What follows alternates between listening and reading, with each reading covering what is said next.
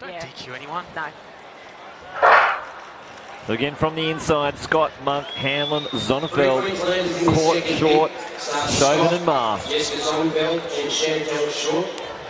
These girls really having a dig to get this crossover. Montana Monk from New South Wales absolutely gassing down the back straight now. And she's going to cross a good 3 to 4 metres from the next athlete. Looks like Bianca Chauvin.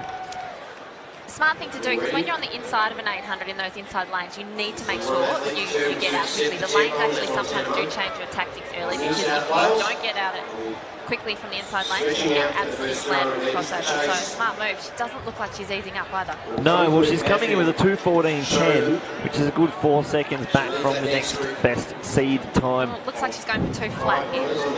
Yeah, she is absolutely moving. It is a fight at the moment for that second automatic qualifying position, as she's got almost a 10-metre lead coming around to the bell.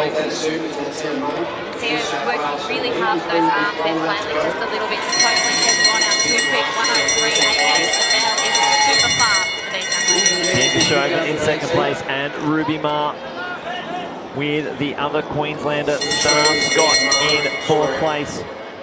But she hasn't slowed down. If anything, she's increased that gap back into second place. She means business. Sophie the strides up nicely down the back straight. It's just got to keep those shoulders nice and relaxed so that she does have something in the back end. Because when it hits that bear, when it jumps on your back in an 800, it can get really ugly very quickly. So hopefully she's made enough of a gap on the closing pack to hold on to get one of those automatic qualifiers. Because tell you what, she deserves it. Gutsy run. Yeah, she's really increased this lead. It is the New South Wales athlete Montana Monk. As they come around 120 metres to go, she does have a very, very big lead. 100 metres left. It is a fight for the minor positions. Bianca Chauvin, Ruby Marr and Star Scott. Only one of those will go through as an automatic qualifier. And it's the Victorian Ruby Marr with the lead. Star Scott, though, pushing up past her on the outside.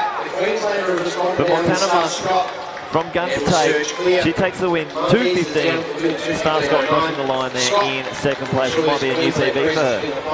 So she's gone through the bell in 63 and come home in 63 to 72.